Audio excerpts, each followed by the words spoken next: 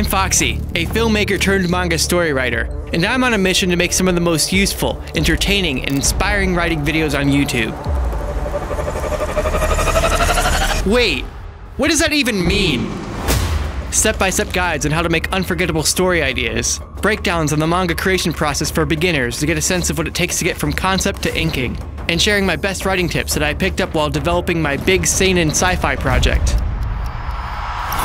I've been a filmmaker for over 15 years because I love the craft of using images to tell stories. But on top of live action, I have another muse, one I was too scared to pursue for a very long time.